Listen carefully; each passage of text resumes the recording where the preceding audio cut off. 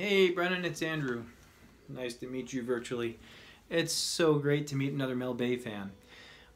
Simple exercises, simple approach, simple guitar, and I don't know, it helps to make the instrument just more full for you as a player. You can go anywhere with this kind of study. So at book 2, page 41, this is what we were talking about. I'm going to work up the 16th notes for you best I can and maybe present some strategies, I hope, to assist you. The picking pattern is weird. It's an almost alternate picking. It's down, down, up, down. But to warm up to that, let's do the triplets on page 41. And I know you've mastered this at 90 something beats a minute. I have it at the max. I have it at 92. And that's feeling comfortable, and that's feeling no tension in my wrist, my right wrist. That's keeping my right hand relaxed. And what I'm noticing when I'm playing it successfully, and by the way, I can't play it right every time, but I notice a little arc over the strings, like a very slight oval or a very slight horseshoe shape. And I think I've developed some kind of weird muscular thing where now I know how far I need my pick off the strings. This is all I have showing of my pick. It's a regular Fender medium, but I've just got just that much of the pick showing, barely anything at all. And I find that really helps in clearing the strings. So the bass notes of the first two measures are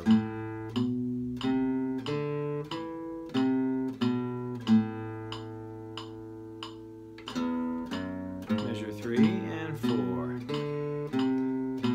5, measure 6, I know you know all this, measure 7, 8.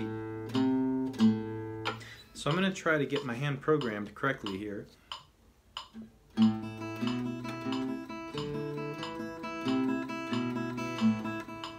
Got a little bit of finger movement, a little bit of finger wiggle going here to modulate my volume.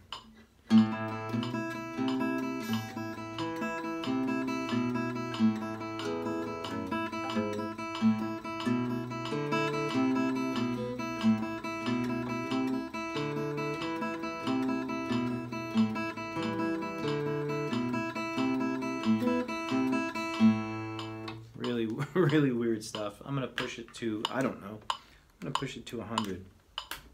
Play the bass to get my bearings straight.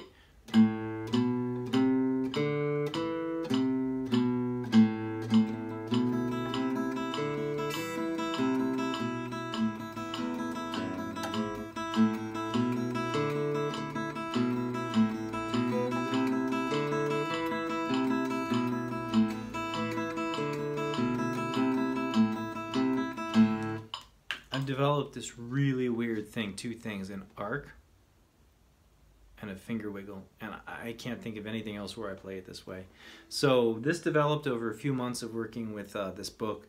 I'm going to hit you back hopefully next weekend with the 16th notes at 90 beats a minute. I don't know, but we'll try it. I'm up for a challenge.